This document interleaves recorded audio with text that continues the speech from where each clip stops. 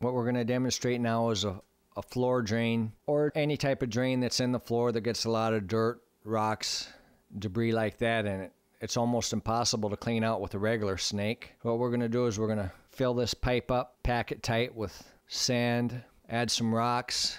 As you can see, the portable drain jetter is not moving. It's just hitting rocks and sand, dirt. Now we're going to turn the water source on.